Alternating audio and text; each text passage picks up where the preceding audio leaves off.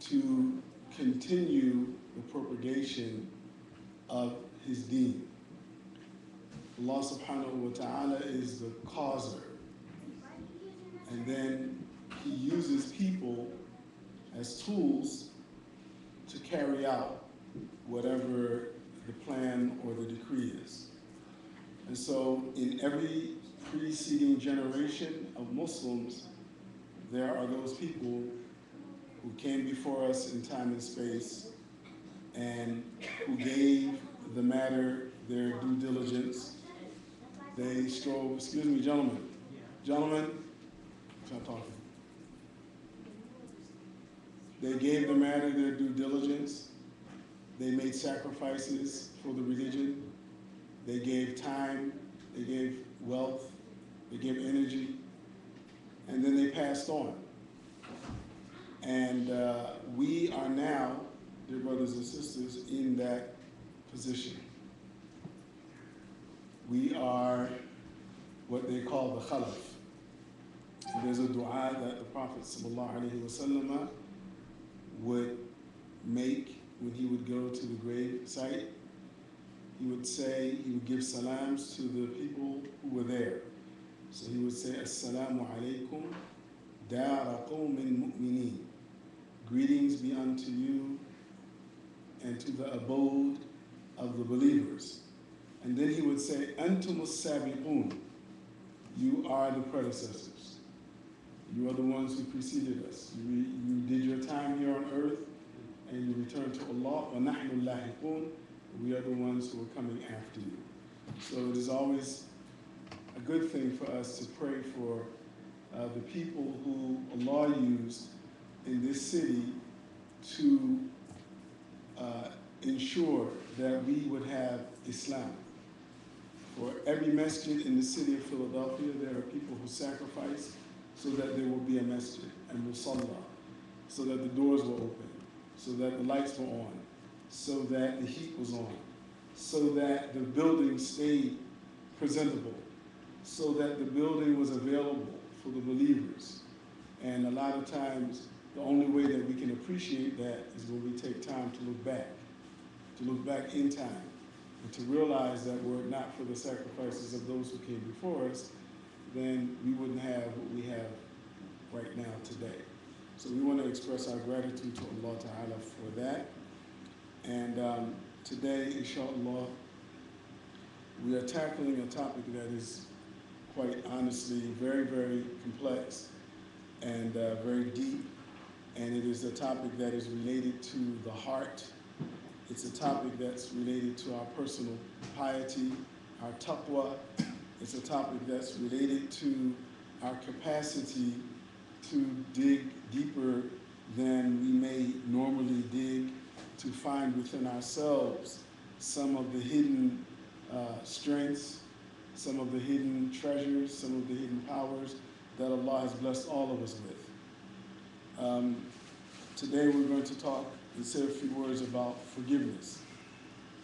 What I want to do is I want to speak about forgiveness as it relates to other people and not as it relates to us and Allah.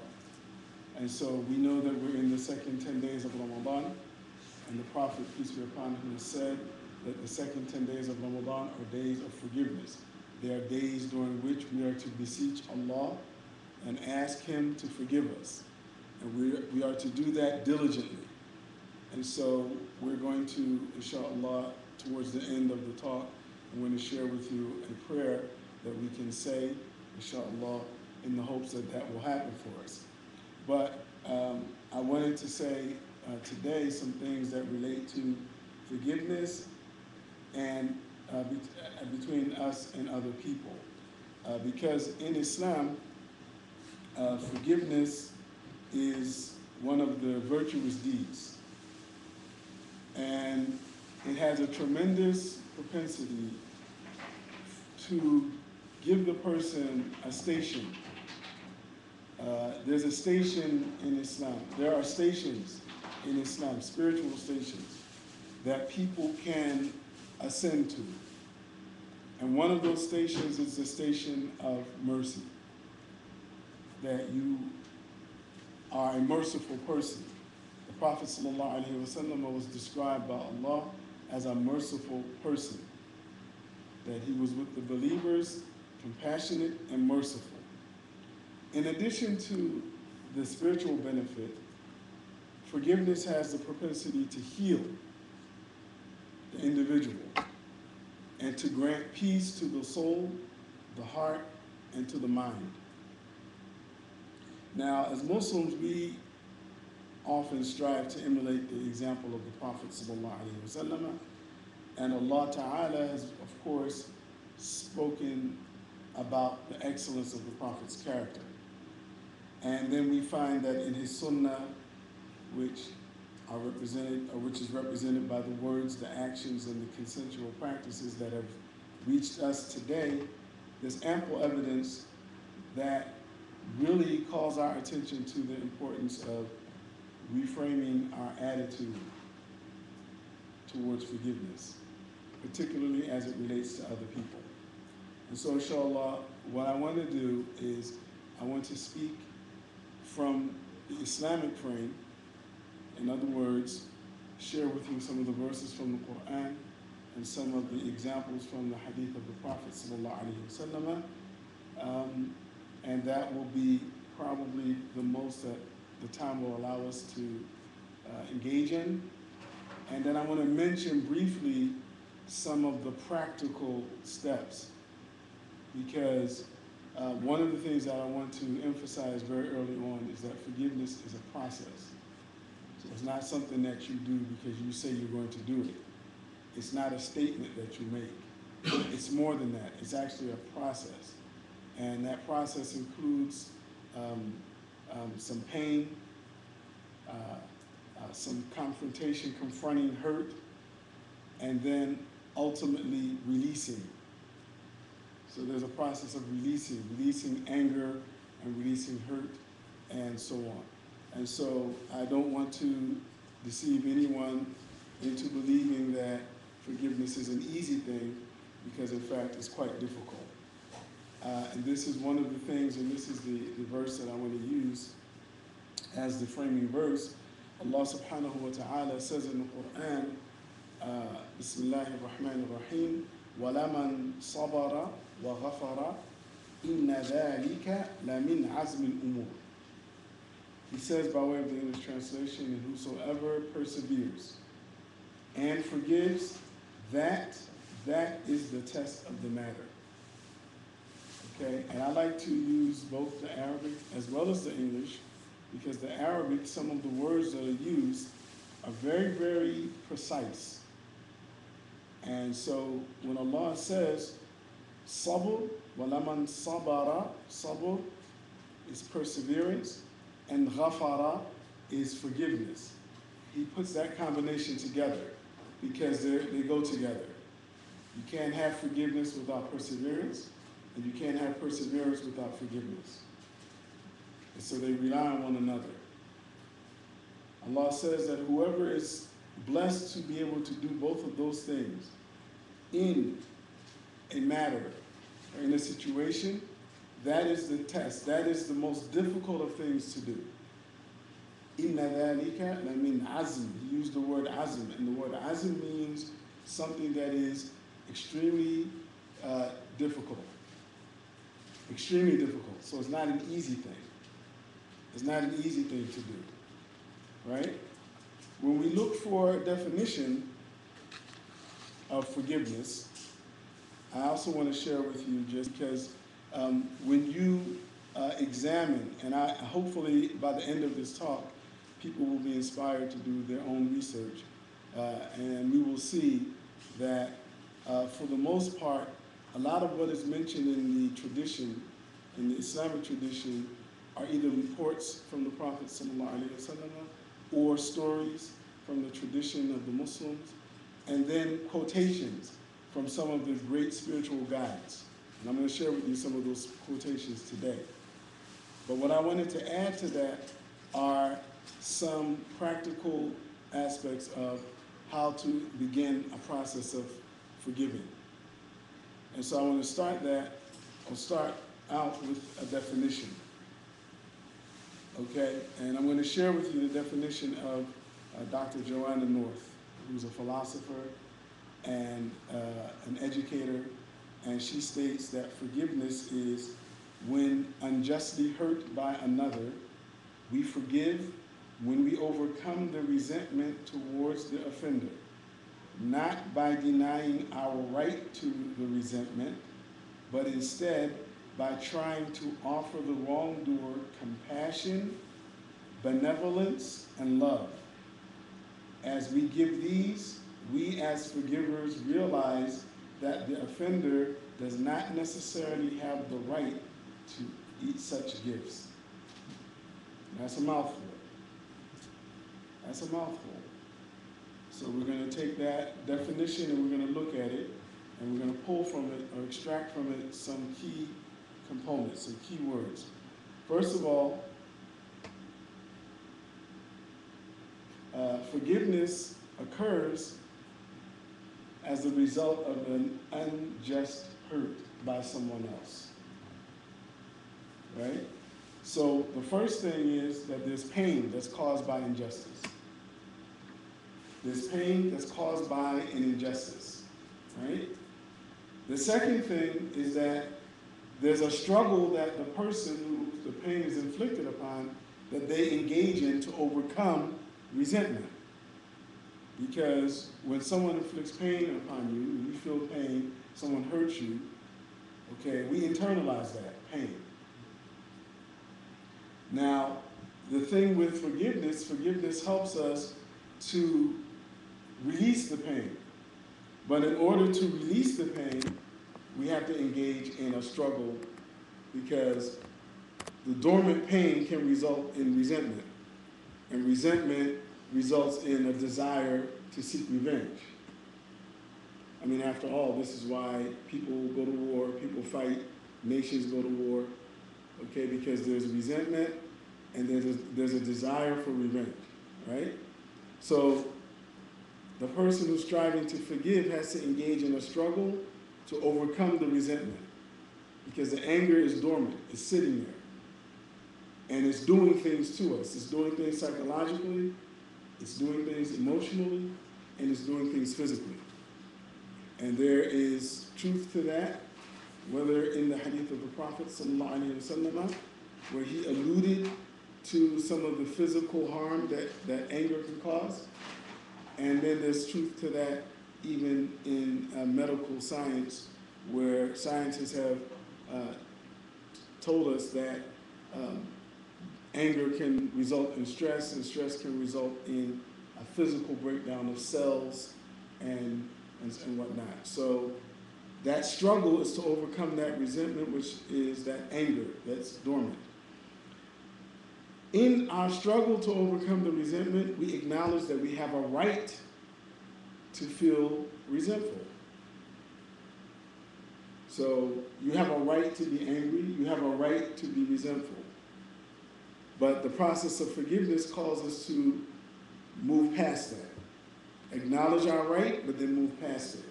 The fourth point is that we also struggle to offer the offender the opposite of what they gave to us. Now this is where we get to the tough part. Because now, forgiveness requires that not only do we move past something, because you know how sometimes people will tell you, get over it, or move on, man, let it go. That phrase, let it go, is easier said than done. Someone does something to you, you experience a bad situation, and you're talking to one of your friends, confiding in one of your confidants, and you say, I'm having a hard time, and they say, oh, just let it go, get over it. Well, that's easier said than done, because without going through the process of letting go, you can't let go. You hold on to it. And the unique thing about our brains is that, our brain will remember. And this is another point about forgiveness that I want to make, that forgiveness is not about forgetting that something happened. Because I don't think we have the capacity to forget injury. I think it's a blessing that we remember pain. One of the reasons why it's a blessing is that as I strive to improve my personal piety, you know, what I know about pain, I don't want to inflict that on another human being consciously or deliberately. So my remembrance of pain serves as a buffer. It keeps me from, you know, hurting other people because I remember how pain felt for me. Okay, so it's not about forgetting what happened, but it's about releasing the dormant anger and getting to the point where you can offer the offender the opposite of what they gave to you. So the offender gave you something bad, no question about it. But you exchange that bad and give the person something good. And just a quick story. There's a story in the tradition that talks about a sheikh. There was a sheikh one time. He was a very prominent sheikh, very well-loved sheikh. But, you know, every person like that has enemies and detractors. So this sheikh had his share of enemies and detractors, right? And so at one point in his career, the criticism of the sheikh, the undue and unfair and negative criticism was very intense. And so one of his students, he used to teach a lecture in the mosque every Friday. And so at one time it got pretty intense. And so one of his students came to the lecture, where we're sitting here, and he came in, and he said, yeah, Sheikh, you know, they're saying this, that, and the other about you. These people are saying all these bad things about you. So the Sheikh said, okay, have a seat. And the story says that after the lecture, he told his student, come with me. And he went to his home. And when he went to his house, he put together a gift box. He put together a gift box that included some food, some edible things, that included some scents, okay, that included some fabric, that included a precious stone. He wrapped it up, and his student said, where are you going? He said, we're going to Fulan's house. We're going to this person's house. So when he went to the person's house, he asked for permission to enter the home. He said, Assalamu alaikum. The person said, wa alaikum assalam. He said, I just came by to give you this gift. Now, mind you, his student was stunned. This is the person that's slandering you, and yet you bring him a gift. Well, the sheikh was demonstrating his capacity to forgive that.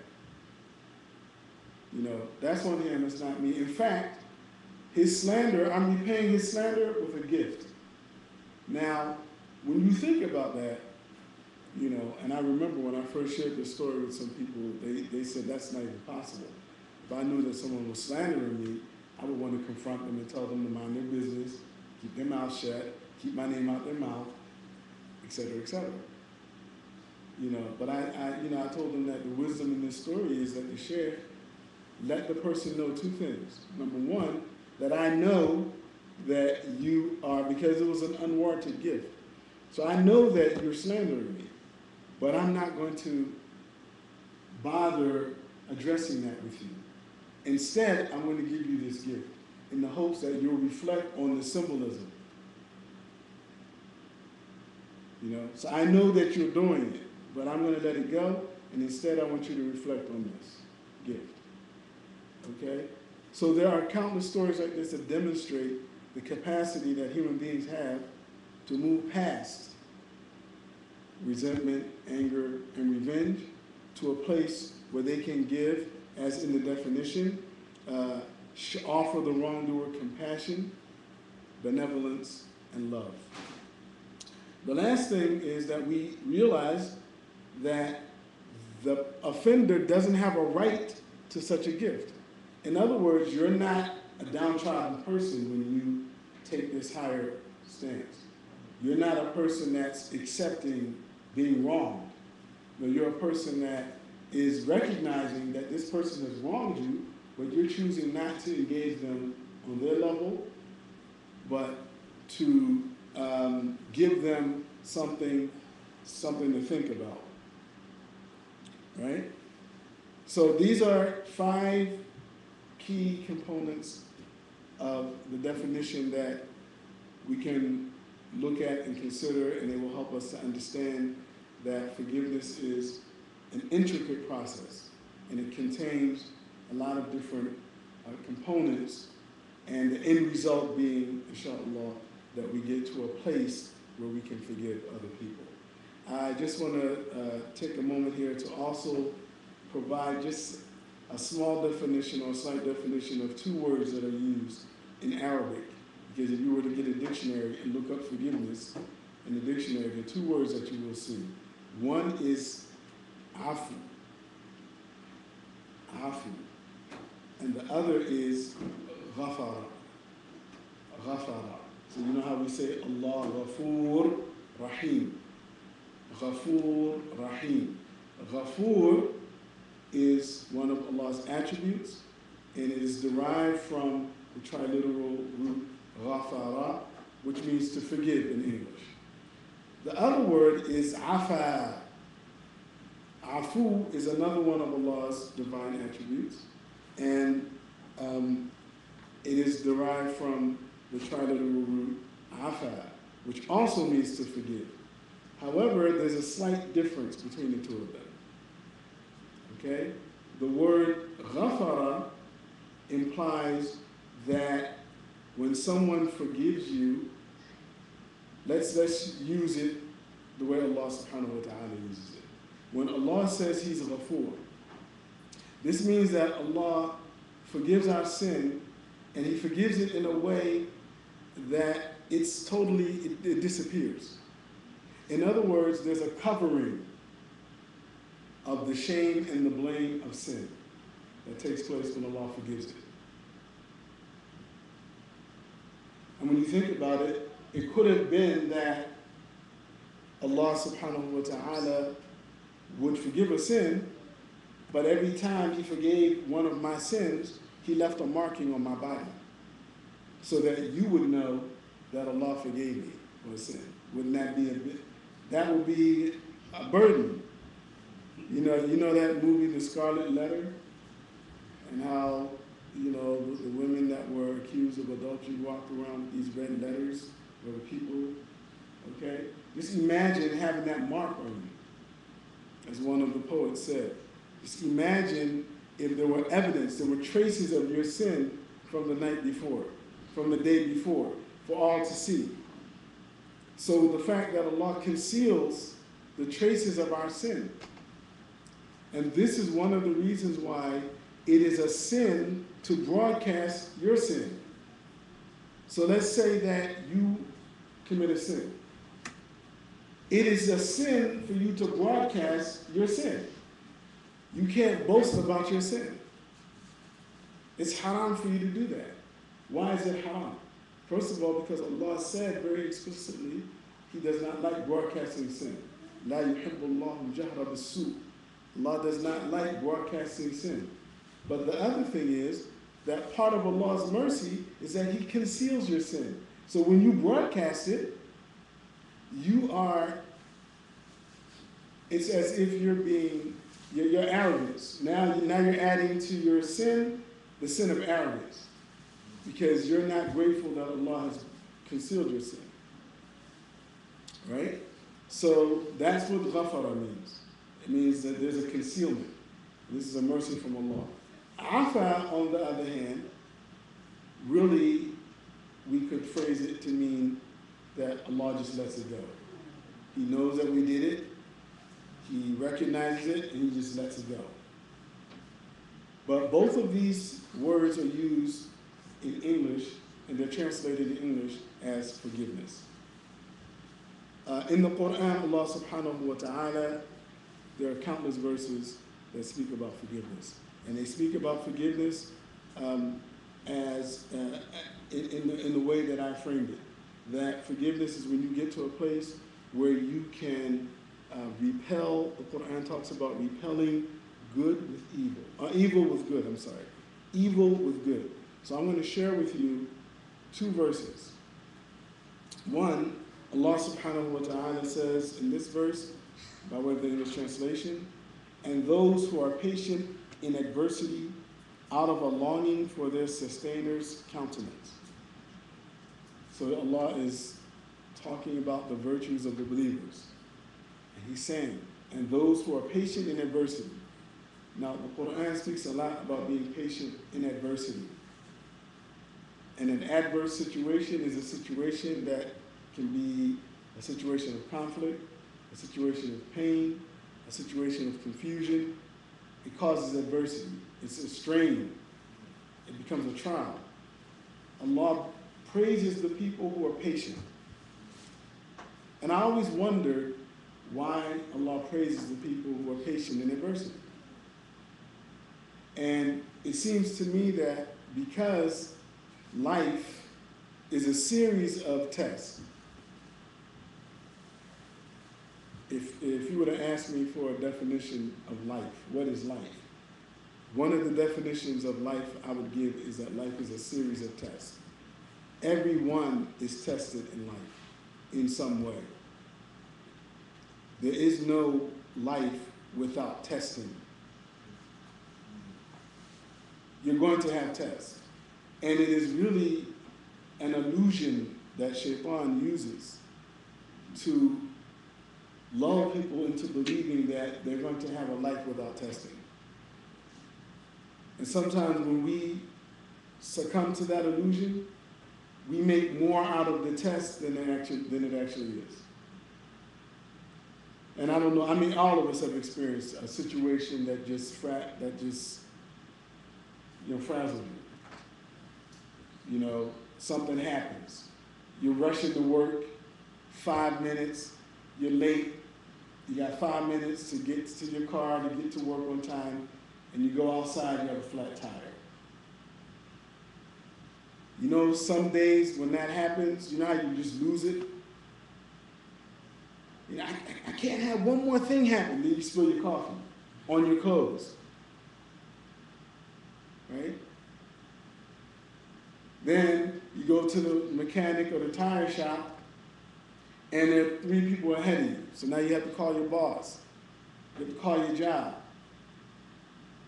You know, when you detach from those things, all of those are just things that happen. And they happen to happen to me on that day. But my response is always, you know, why is this happening to me? What do you mean, why is this happening to you? If you think about some of the things that we say when Allah tests us, why is this happening to me? We ask questions that have really simple answers. Because you don't know the answer to, the real answer to why is it happening to you. But you know the answer that Allah tells you. Because it's supposed to happen to you. And so, I believe that when Allah praises people who are patient in adversity, He's reminding us that there's a way, that there's an attitude that we can have towards adversity. And human beings throughout time have demonstrated their capacity to handle high levels of adversity, high levels of stress, high degrees of pain. Not just back in the time of the Prophet. And this is something that we have to remember. See, sometimes when we look at things in the Islamic context, we forget that those people were human beings. And so the miracle of the deen is that throughout time, and this is another reason why we make dua for people, Allah brings forth people who demonstrate, they live these virtues. So they're patient in adversity out of a longing for their sustainer's countenance and are constant in prayer. They're constant in prayer and spend on others, secretly and openly. So prayer and charity out of what we provide for them as sustenance, and who repel evil with good. So he mentions this as a virtue. Someone does something to you, and you return it with something good. They do something bad, you return it with good. You're not going to get there, though, and this is what I want to caution people. You can't jump to that. See, you don't just read this in the Quran and then you say, you know what, I like the way that sounds, I'm going to be that way. And why can't you jump to that place? Because you still have to respect where you are. And you have to honor your struggle. It's a struggle. It's a struggle. It's not a place that you just end up in. Because you said, you know, today, tomorrow, I'm going to face adversity with patience, and when someone does something evil, I'm going to repel it with good. It's not that simple. It's a little more. And again, this is the benefit of spiritual practice. This is the benefit of spiritual practice. This is the benefit of tasawwuf. This is the benefit of dua.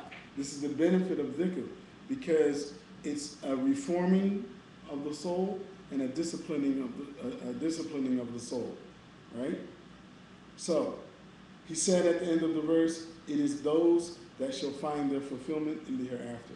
Those are the people that really go to Jannah. The people that engage in the hard stuff, that struggle against the self, because we're all human beings.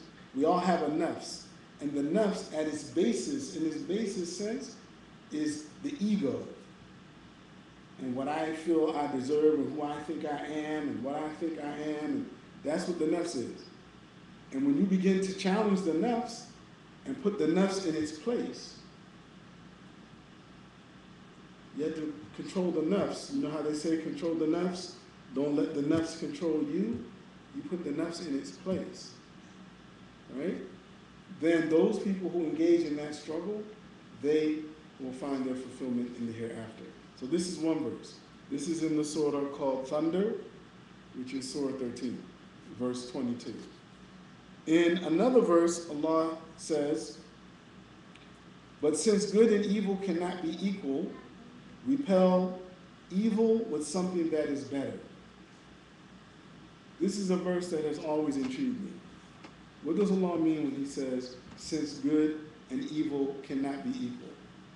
I'm going to put it to you in a real simple way.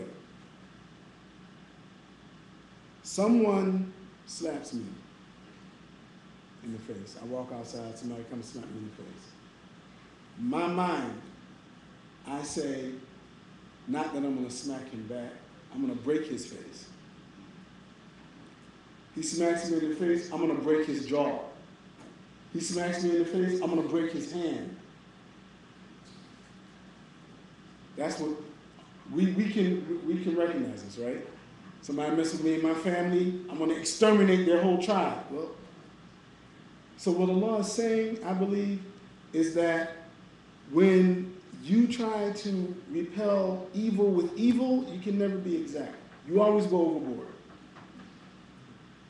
Even though the injunction in the Quran, like the injunction in the Bible, like the injunction in the Torah is what? An eye for an eye. Someone pokes you in the eye, you poke them in the eye. That's the divine injunction. But the human understanding is, somebody pokes me in the eye, I'm going to take their eye out. You understand? So that's how we always go. So Allah is saying to us that evil and evil, they will never balance out. Not that you can't have justice, you can't see justice. Just understand that there is no exact justice in seeking revenge, even when it's justified. There's no exactness. There's always something that's going to be off. Always, right?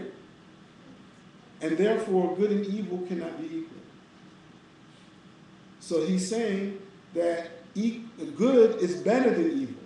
So when an evil situation, you're faced with an evil situation, repel it with something that is better. Take the higher road, in other words. And then he says, and this is one of the miraculous things, and lo, between whom and thyself was enmity, may then become as though they had always been a close, true friend. So there's a possibility that a person that you have enmity with can later on become a dear friend. If you repel their evil with that. This is not a guarantee, by the way. Now, we're not speaking in absolutes. This is not a guarantee. But this is a divine promise that this is your potential. Right? This is in Surah Fussilat, which is Surah 41, verse 34. Now, just some of the commentaries that I looked at and really trying to share with you a really concrete meaning of repelling evil so that it doesn't sound like some book stuff, some theory stuff, right? And for you to understand that the words mean exactly what they sound like, right? So, it is asserted by some in the commentaries that repelling evil, specifically in this verse, and this is something for the Muslims to reflect on today, right? The verse that I just quoted, repel with something that is better. This verse is referring specifically to scurrilous objections to and hostile criticisms of the Quran. So this is what we call sabab nuzul. The verse was revealed because, as we know, when the Prophet, peace be upon him, had the Quran and he took it to people, the Quran was criticized, he was attacked, people ridiculed the Quran, and Allah revealed this verse specifically to say, don't respond in kind. If they ridicule the Quran, don't ridicule their idols. Even though the idea of worshiping an actual idol is ridiculous, don't ridicule their practice, because that's their belief, and they hold it dear, and they cherish it. So don't repay them with ridicule. No, take the higher road. That's what this verse was revealed to or for specifically. And the lesson that we can learn today is when someone ridicules the Quran, we don't have to always respond emotionally. If you recall last year or a few years ago, when people were, and people still do it, making fun of the Prophet ﷺ and calling the Prophet names and attacking his character and disparaging his character. And some of the Muslims wanted to burn down a whole city, because we have to defend the Sunnah. Well, we don't have to defend the Sunnah that way. The best way to defend the Sunnah of the Prophet is by living it and by embodying it to the best of our ability, not by responding to attacks by Islam's critics. Not by emotionally, someone says something about the Quran. Is that going to take away from the truth of the Quran? Is the Quran going to all of a sudden no longer be guidance? Is Prophet Muhammad ﷺ no longer going to be the best of mankind? No. Don't we think that people during the time of the Messenger, didn't they attack him personally? Forget now, during his time they attacked him personally. And even then, some of his companions wanted to emotionally respond, and he stopped them. People like Umar, people like Sayyidina Hamza, they wanted to retaliate, and he said no. Okay, so we don't have to always give in kind, right? But in a broader context, this verse can also imply that whenever one encounters evil, they should repel it with good. And this view has a lot of supporters, and I'm going to share with you the statements of two people.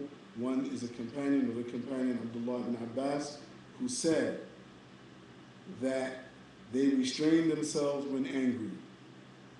They show forbearance when encountering ignorance, and they show forgiveness when they are wronged. He said that this verse means just that. Those three things. They restrain themselves when they're angry, they show forbearance when they encounter ignorance, and they forgive when they are wronged. And then another of the Tabi'een, his name is Al-Hasan al-Basri, and he's actually one of the Imams of the Tabi'een, and one of the first people to begin to espouse tasawwuf teachings, spiritual teachings. Al-Hasan al-Basri, he said, when they are deprived of anything, they give. And when they are wronged, they forgive. Now, both of these gentlemen are, of course, extracting their understanding both from the Quran as well as their observation of how the Prophet ﷺ actually was. And probably that more than their understanding of the Quran.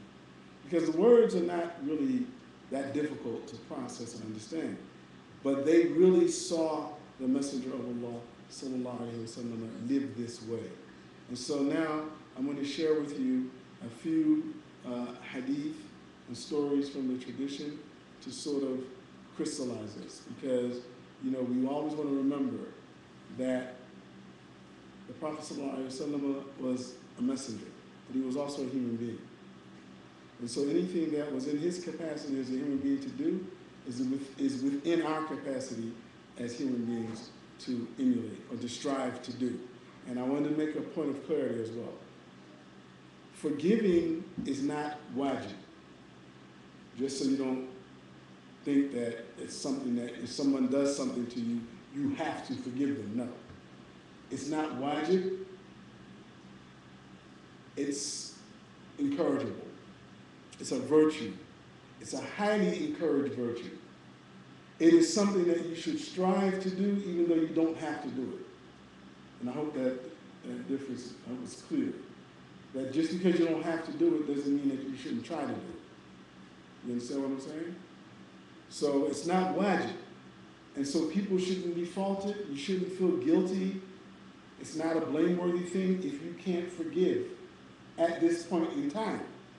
But that does not mean, particularly after we hear guidance from Allah and teachings from the Prophet ﷺ, that we should not strive, that we should not dig within ourselves, because that's the essence when you start talking about curing the heart.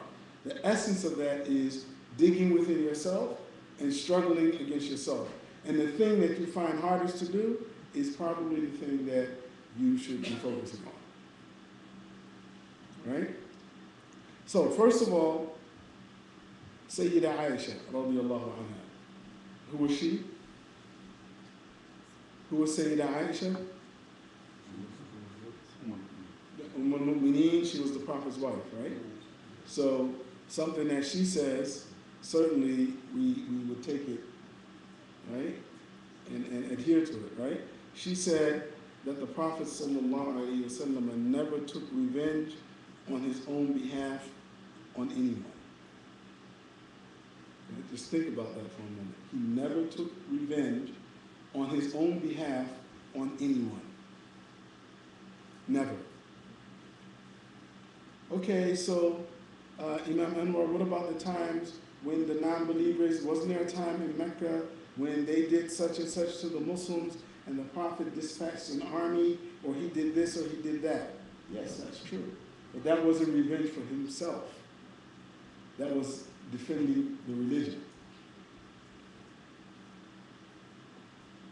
That wasn't personal. That was defending the religion. When we look at his personal life, this is a true statement, and this is why we love the Prophet ﷺ.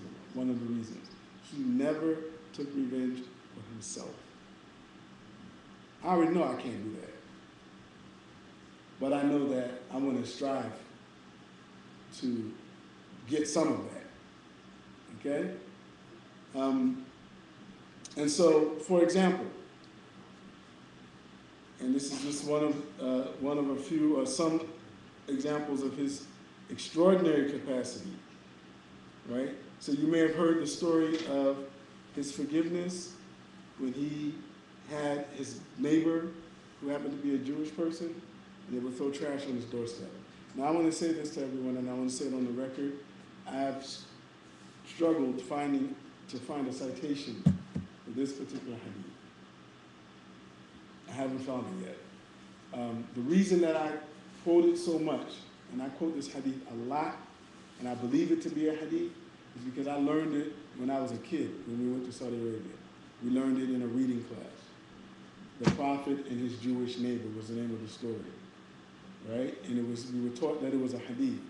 But throughout my career as a scholar, I haven't been able to find this hadith anywhere. And I've searched, okay?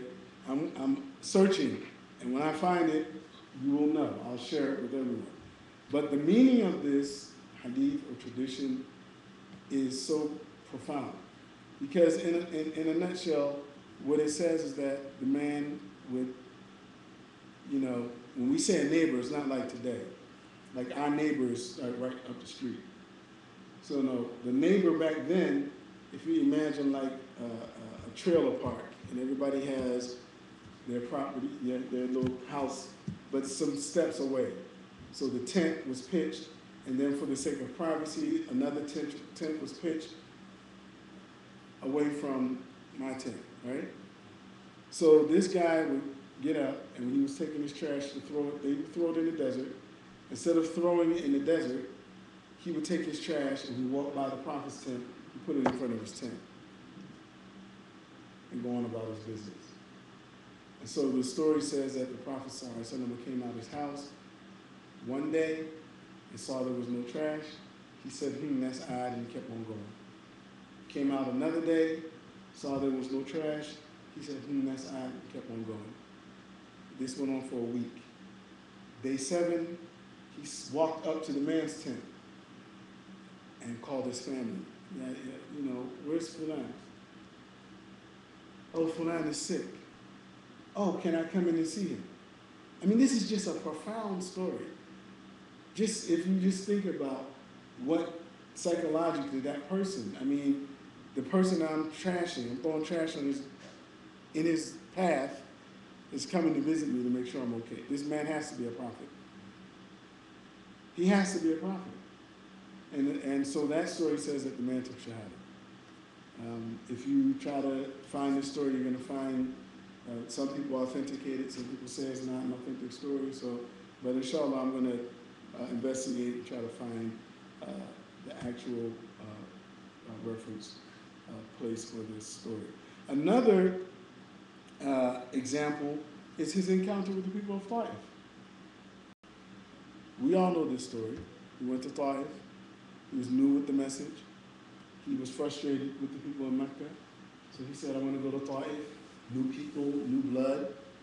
He went to Taif, and what was the response? They ran him out of town. And they sent the derelicts after him. Yeah, go get that guy. They chased him out of town, throwing rocks, trash. He sought refuge. They found him, dumped trash on him. He kept running. They ran him out of town. The story says that Allah sent Angel Jibril and said, if you want, Allah will destroy them right now for their treatment of you. And he said, no, I don't want my Lord to to destroy them. I pray that Allah will bring forth from their progeny someone who will worship him. So in the context of being a messenger, he had some power. I mean, now if you think about this story like this, he had the power to say, you know what, Allah, they did get them for me. Now, yes, I like that. That sounds good. And he chose not to do that. Another profound story, right? The third story, even more profound than that, I think. You know, the Prophet had supporters, and one of his supporters was his uncle Hamza, his favorite uncle. What happened to Hamza during the Battle of Uhud? There was a revenge killing. The Battle of Badr, Hamza killed Abu Sufyan's wife. Her name was Hind. He killed her father. Hamza killed her father. So she was burning up. She wanted revenge. She plotted revenge. And 2 years later, in the Battle of Uhud, she hired someone to kill Hamza. She put a contract on him. She hired the person, and all their whole responsibility was to wait for the best opportunity, and then they killed Hamza. And when Hamza was killed, she went, the story say, and you know, this may sound strange, but when you read Arab literature, you know, the bloodthirstiness that is possible when people are in heightened states of revenge is, you know, the story says that she went and cut out his liver. And in her rage, she bit into the liver. Like, yes, finally, blood for blood. Right? So the Prophet ﷺ not only saw her on the battlefield, but years later, she accepted Islam. And she was a person, she was ashamed to go to the Prophet for years.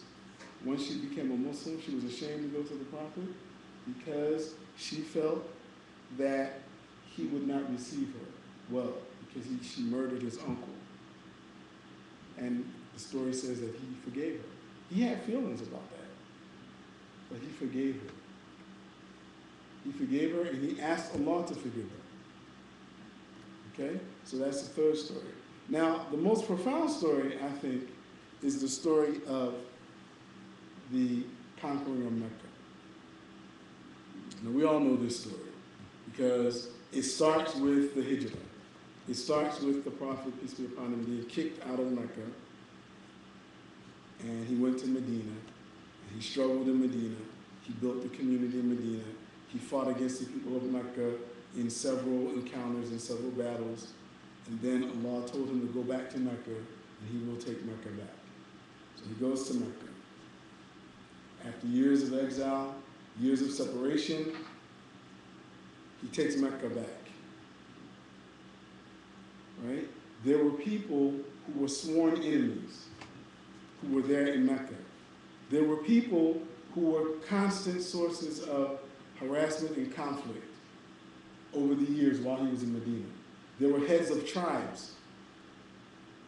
Sallallahu alayhi wa sallam, he came back victorious. But he didn't come back as an imperialist. He didn't come back as an avenger. Right? Allah gave him Mecca back. What he said, Inna fatahna laka fathan mubina. We gave you a great opening. إِذَا جَاءَ نَصْرُ اللَّهِ وَالْفَتْحِ. When Allah's victory and the opening, that's the retaking of Mecca. So the Sahaba, of course, for them, it represented all the things I just said. Now we can get some revenge. These are the people that kicked us out of Mecca. They did this, they did that. So they went around rounding people up. Well, we're going to get him, and then that guy, remember that was the guy that did this.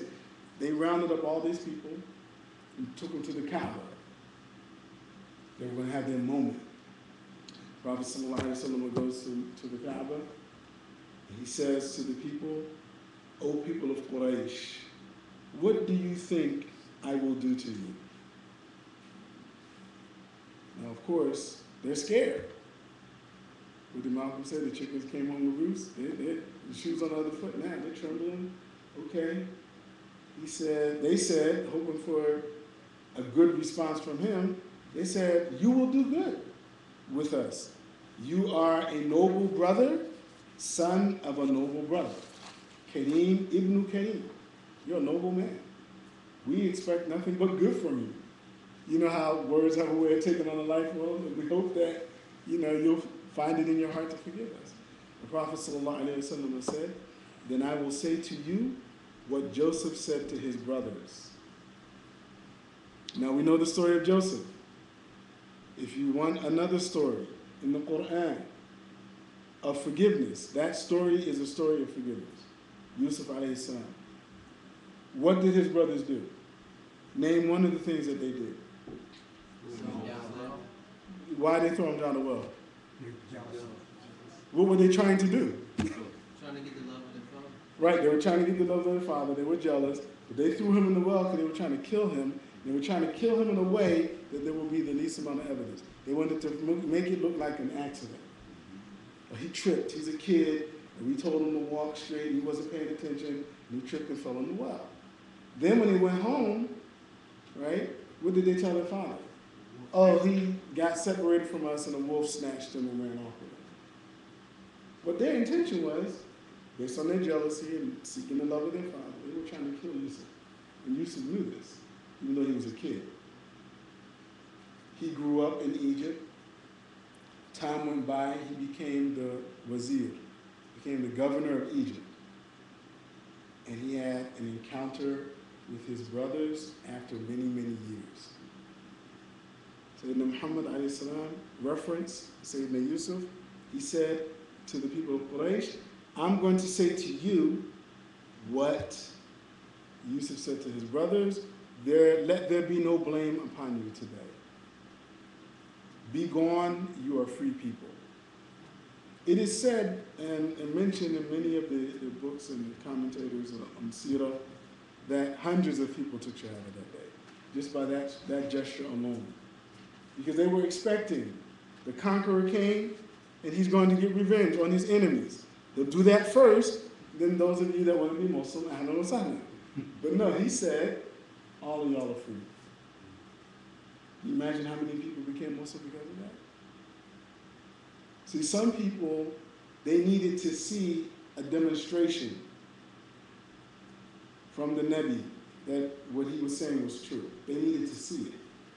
And that stroke proved it to them. Right?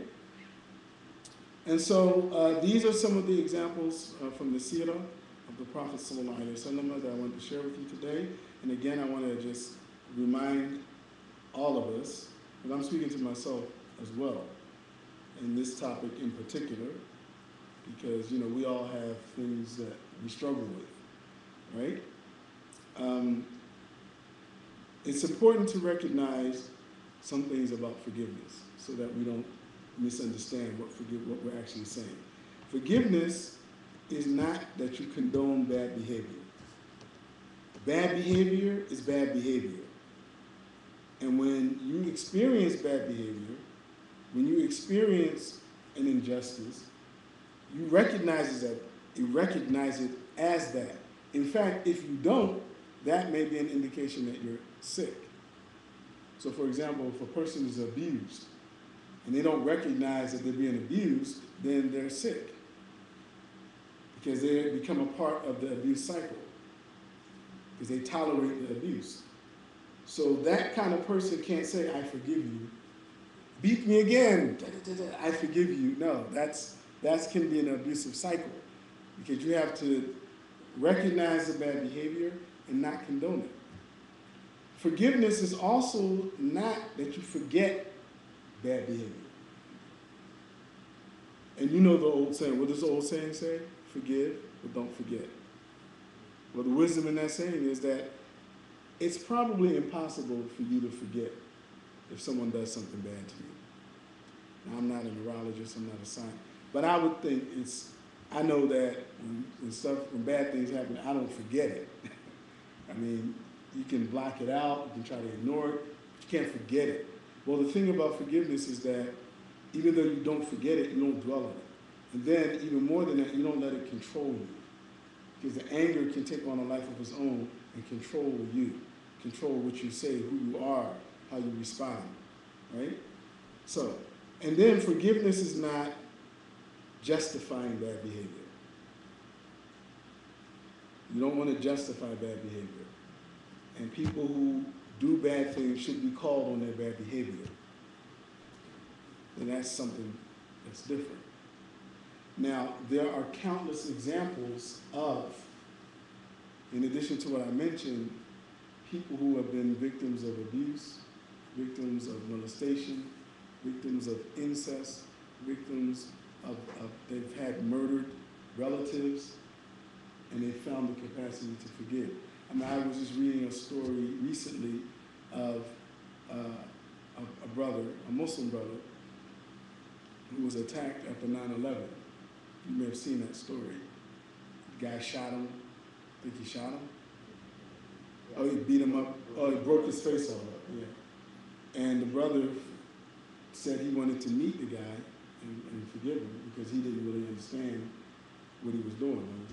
You know, he beat me up, but I mean, that's not stopping his son. You know, so, and there are countless other stories. I mean, Holocaust survivors, just countless stories of people who found the capacity to forgive the perpetrators of injustice against them. And so I think that if we were to engage on a journey to begin to find how we can start this process, there will be no shortage of examples, right? But I want to reiterate, and I want to close with this, that forgiveness is not a religious obligation, so it's not wajib. So you're not incurring sin if you are upset or mad or ticked off or whatever because someone did something to you. That's not a sin. That's normal and it's permissible and it's your right. It's your right. And no one has the right to tell you that you don't have a right to be upset when someone does wrong to you. However, the counsel is And the encouraging that we get from the Quran is not to dwell, not to live with anger. And I intend to do another lecture just on anger itself and what it can do to people and the community, to families and communities, to relationships between people. So I'm hoping that when we begin to explore this and strive to practice this, that even in our relationships with one another, husband and wife, families, there are a lot of adults, and I have a few friends that didn't have good childhoods. Dad wasn't around, dad may not have been supportive, and in one case, dad was abusive. And it's very interesting to see 35, 40-year-old people, 45-year-old people still carrying the emotional anger of a child. Because the anger is not rational anger. It's like, if you say the father's name, don't mention his name to me. What? It's not rational because it's anger, it's raw. And it's been dwelling in them for decades. And that's what anger can do. I mean, anger can be passed on from one generation to, that's what revenge is all about. I mean, some of y'all are young in here, but the Hatfields and the McCoys, those stories of intergenerational family feuds, you see? So there is something to be said about not living with constant anger, right? But it's not blameworthy if a person can't forgive, particularly right away. I mean, we have to remember that, as I mentioned, it's a process. And so forgiveness is a virtue that all believers should strive to practice and incorporate into their daily lives. Okay? And what will help us as Muslims is that we have a worldview, right? So my worldview supports the notion that I should be a forgiving person. You know why? Because even if I don't get every single person that got me, so to speak, to use the vernacular, I know that Allah's going to get them. That's our worldview, right? We don't believe that this dunya is all there is. We believe that Allah is the judge and He's going to judge everyone. And the wrongdoers are not going to get away with their wrongdoing. And even if I don't see it, you don't see it, we don't see it, Allah sees it. And Allah is going to deal with it. So that's my worldview. So I find comfort in that. I find comfort in that. Because sometimes, and I have an associate who went to court for a situation and the judge ruled in his favor. And sometimes to some people that's not enough. Like he really wanted to hurt the person. So the judge ruled in his favor, he got stuff, he won. But because his anger was so deeply embedded, he wanted to see the other person suffer. And that's how deep revenge can get. You might not be able to sleep. You might not be able to eat. Because you want to see the person suffer. Right? Well, my worldview informs me that you're not going to get away with so much because Allah is in charge. Right? Whereas if I have a materialistic worldview, and I think that this dunya is all there is, and it only matters what I can do to you today, tomorrow, next week, next month, well then I'll spend my time plotting and planning, and the short-sightedness of this dunya, coming after you, right? For something that really, if I take it to Allah, in some regards, that's even, and subhanAllah, I forgot to mention that. Part of forgiveness is praying for people. Part of seeking revenge is praying against people. You have the power to pray against someone, but I advise you to use that very, very, very carefully. Because those prayers, Allah tends to answer them.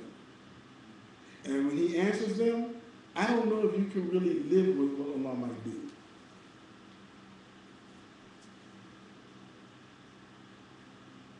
I mean, I'm not talking no spooky stuff either. I mean, really, there are people who can make dua, and when they make dua, Allah will answer that prayer.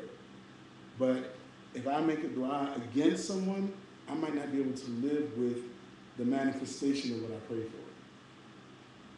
You know how sometimes you pray for something good and then you get it and you really can't handle it because it's not what you thought it would be? The opposite is true. Right? So we have to be careful. But that's a power that you have. And when you forgive, you're also recognizing that I'm withholding from using that power that the Lord gave me. Right? But if I'm just focused on the dunya and that's all that matters, you know, this person beat me for some money, this person said something about me, I heard she was saying this about me, I heard you said this about me, Akhi, and even, you know, actual pain. If we're talking about pain, there's a way that if I'm only focused on the material part of my existence, then that's going to interfere in my ability to let it go so that I can free myself. The last thing I want to do, and then we'll wrap up and I'll take some questions, is just share with you some practical steps. And of course, I can't exhaust them, and they're a lecture on their own in themselves, but I wanted to just sort of wrap it up with some practical things so that you can envision that there are practical steps. So I'm going to share with you 6 things. One is, the first step is to acknowledge your anger. And as I mentioned throughout the talk, you have a right to be angry. You acknowledge that. You acknowledge that you're angry, you know. And alhamdulillah, we do that really well. I mean, I know men, we do that well. You see brothers, they'll tell you, what's the matter? I'm angry, man. Why are you angry? I don't know, I'm just... So we do that pretty well. We're pretty good with acknowledging our anger. But that's just one step in the process. The next step is to confront the depth of your anger. How deep does this anger run? How deep does this anger run? Right? You confront it. Sometimes that's scary. That's scary. It's scary to confront the depth of your anger. Why? Because in your angry state, someone that did wrong to you, you may think, well, I want to kill them. They just did something to you. They didn't kill you. But you know, so you might confront some ugly things. So, but you have to do that, right? The third thing is that you have to make a commitment to forgive. Not say it, you have to make a commitment to forgive. The fourth thing is that you have to gain a perspective about the other person. Because the other person, or the other whatever, you characterize them a certain way in that angry frame. And they become all evil. And the truth, even with the worst cases, no one is all evil. And so what this says is that you have to get a little more perspective, find some things out about them. This is true about even some of the worst people in history. If you go back to the Sirah, Abu Jahl. Abu Jahl was the Prophet's enemy, but he was also a wealthy man, a generous man. He did things for other people, but he hated the Prophet, sallallahu alaihi wasallam. In modern times, Hitler had a life. He was a person, you know, but he did tremendous evil. So you know, gaining some perspective is an attempt to humanize the person as opposed to, you know, characterizing them as in a cartoonish way, that they're just an evil person. And that's where it gets a little more difficult. Then you build positive feelings, thoughts, and behaviors. And this is all a process. And then the last thing is that you say, I forgive you. And you don't necessarily have to say it to the person in a face-to-face encounter. You can say it about the person and visualize saying it to them. But there's a releasing that takes place when you do that. There's a releasing that takes place.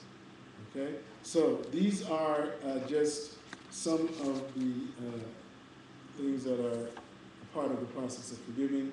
And as I mentioned in the beginning of the lecture, I wanted to, in today's lecture, focus on the virtue of forgiveness from the perspective of the Islamic teachings. And inshallah, if there is a request, we can do another part of this lecture to delve more into some of the practical aspects of forgiveness. Now, We can take questions, or I have the dua that I mentioned in the talk, which is the Prophet's prayer, one of his favorite prayers for forgiveness. And we can have some copies. I don't know if I have enough, but we can go over that dua. So, does anyone have any questions first? Yes? No, I have a question for someone who had to leave. Okay, there's a question for someone who had to leave. She said that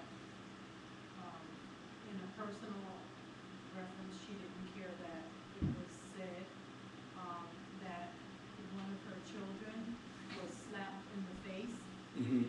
and the child decided to take revenge and attack the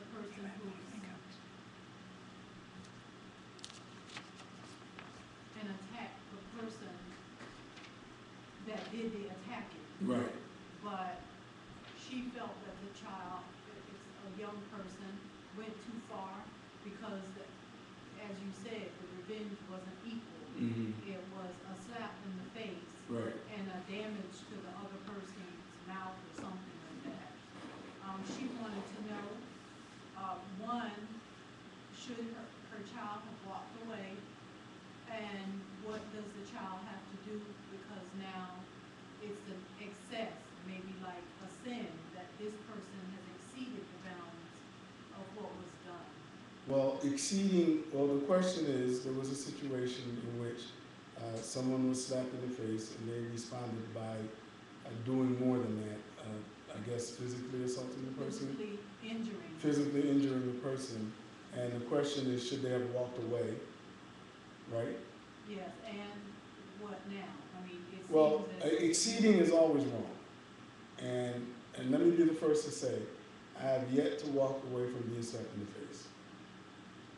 I haven't done it. So I'd be lying to you if I told you that that's easy to do, because I know it's not. But at the same time, when we're talking about now adopting the practice of taking the higher road, part of it is subconsciously, or unconsciously I should say, we're developing our tolerance. Okay? Now, there are people that I know that have practiced martial arts for years, right? And some of them have reached a level where if someone were to slap them in the face, they would walk away. They would walk away. Because number one, if they responded, their response is not going to be equal. Because it's just, they're like a machine almost. They're just going to, so they walk away. So physically it's possible to walk away. And it's encourageable to walk away.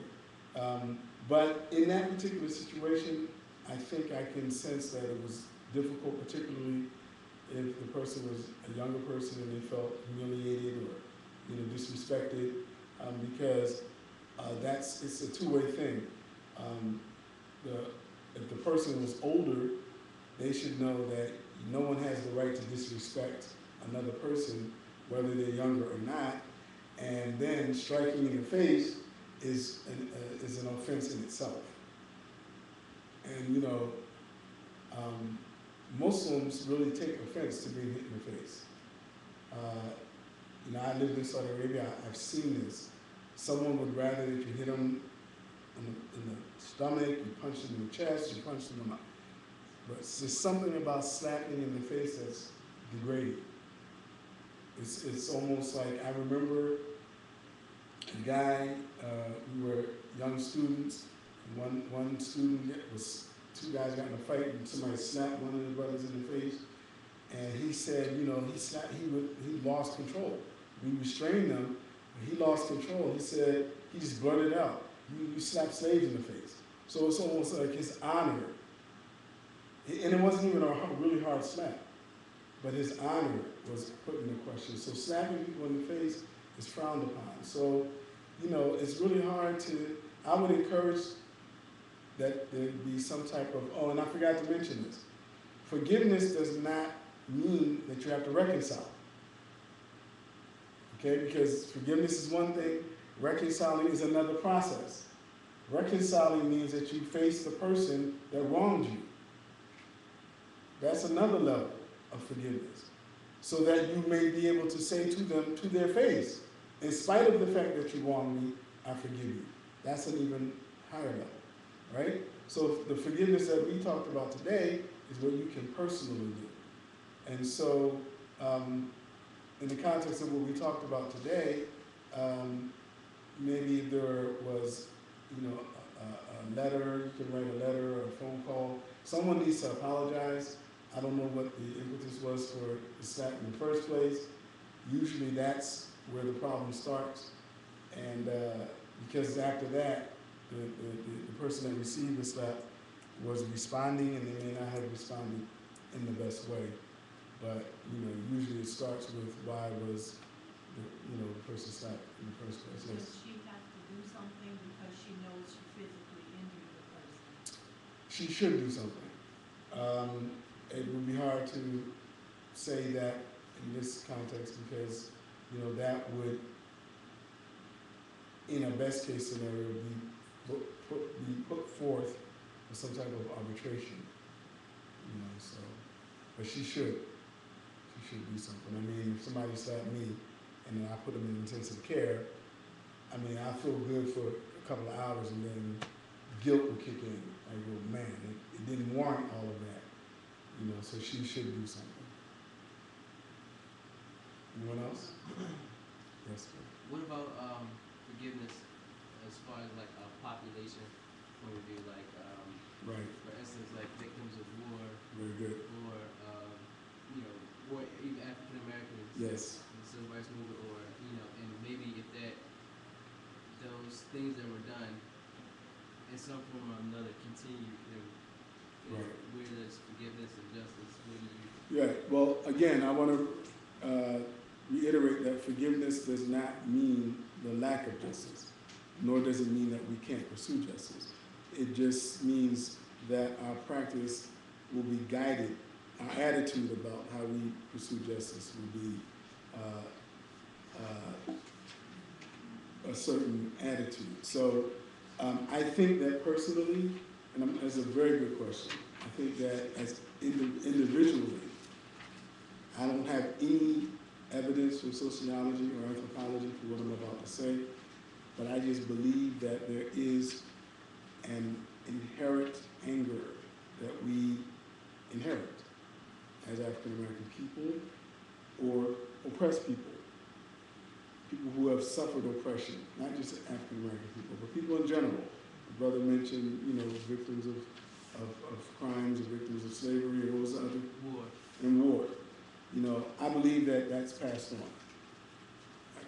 I don't want to say genetically because I don't have any scientific evidence, but I believe that the collective consciousness of the people, they just don't forget it. And part of them not forgetting it means that it's passed on in their tradition, in their speech.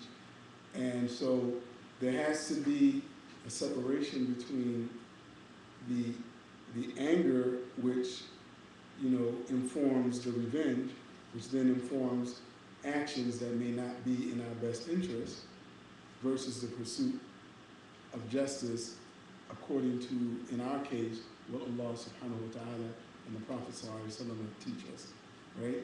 And so it's a delicate thing, but I think that for the health of the community, it's because of the incapacitating power of anger for the community to have a releasing, families, because you can't really move from where you are in a state of anger. If you're just angry, then that's just a neutral state.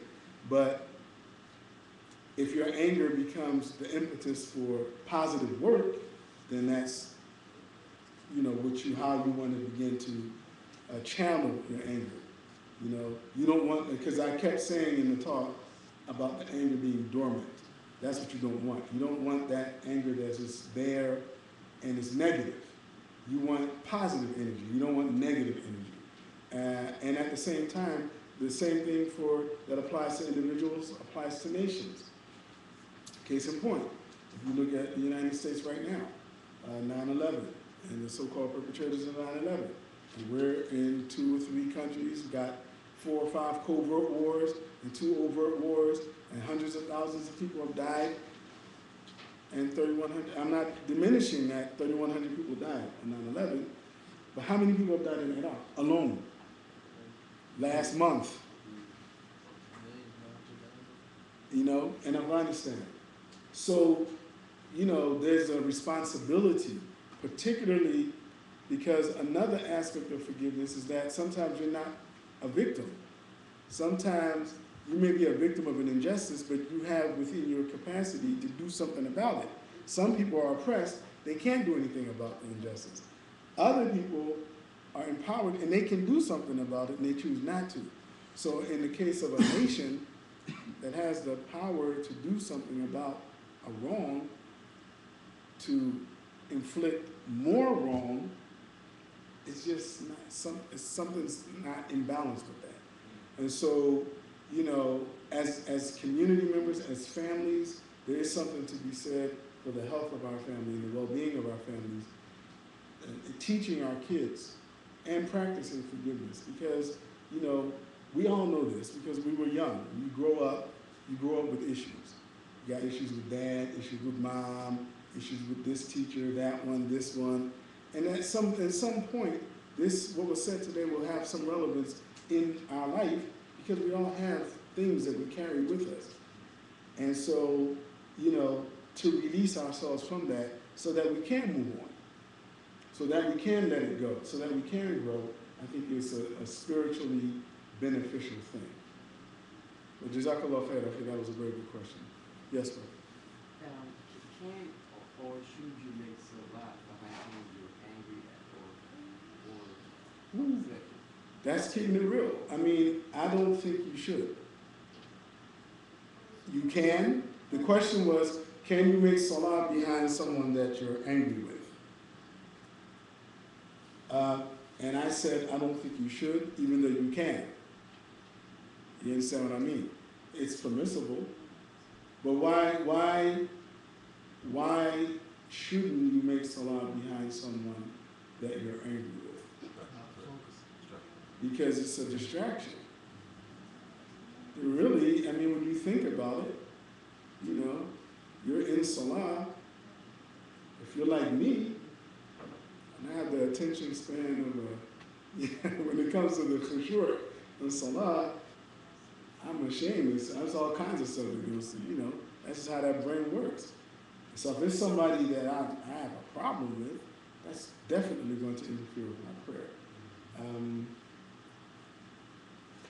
You know, I would hope that in time I would get over that, you know, but it's a real situation, you know. Of course, everything is within a particular context. So if a wife is upset with her husband, or the husband with his wife, you know, everything's, you know, it's permissible even like, okay, I'm not going to pray with you. I'm not going to make a shower with you tonight, you know, because I'm upset. That's okay to do, you know. It's not, but it's not a good practice to continue. Yes. If you have rancor or anger within you, Yes. will you be permitted in paradise? If you have rancor or anger, If you have that much anger against a person, right? or it's so deep in you, will you be permitted into the next life? That Allah knows best. The question was if you have rancor or anger in you, right, deeply in you, will you be permitted to go to paradise? And that's it's possible that you could go to paradise because, well, rancor, I don't know. Rancor is not a disqualifier from paradise. So I would think that if you acted on it, I think that the harm that comes from deeply embedded anger and rancor is more self-inflicted harm. You know, and because not only, as I mentioned in the beginning, it can harm you emotionally, physically, psychologically. Anger can do that to you. Anger can drive you mad, particularly if you can't do anything about the focus of your anger. You can go crazy, right? But also, it's sort of like it holds you back from the good that you could receive, you know? So there's something to be said about benevolence. There's something to be said about compassion. There's something to be said about love. But rancor and anger, rancor and love can't coexist. They're just two opposing elements. They're like fire and water. You know, either the fire is going to drown out the water, or the water is going to put out the fire. You know, they can't coexist. You can't have rancor and love. They don't go together.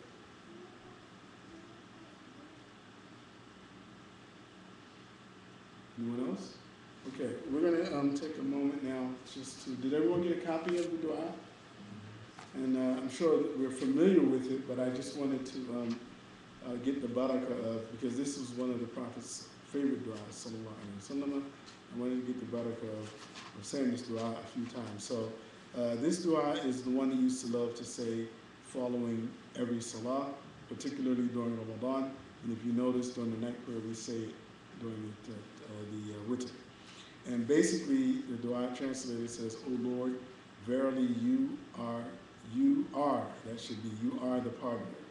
And you love pardoning, so pardon us." And that's the word I was talking about earlier, afuwan. Afuwan, which is the word that we said means to just let it go, as if it never happened. Right? So I'm going to say it, and you repeat it after me. And part of this is, brothers and sisters, dua, the adhan, the iqamah, Quran, all of these things in our tradition are transmitted by isnad and ijazah. So it's always a good practice if you have someone who's qualified to teach you a few words that you receive from them, because that in a way puts you as a part of the isnad. Okay? So Allahumma, Allahumma, Allahumma, innaka, afuwun, tuhibbu, al-afwa, fa'fu, anna. Now, of course, anna means us. If you want to say me, you say what? Anni, right? Allahumma, innaka, afuwun, tuhibbu, al-afwa, fa'fu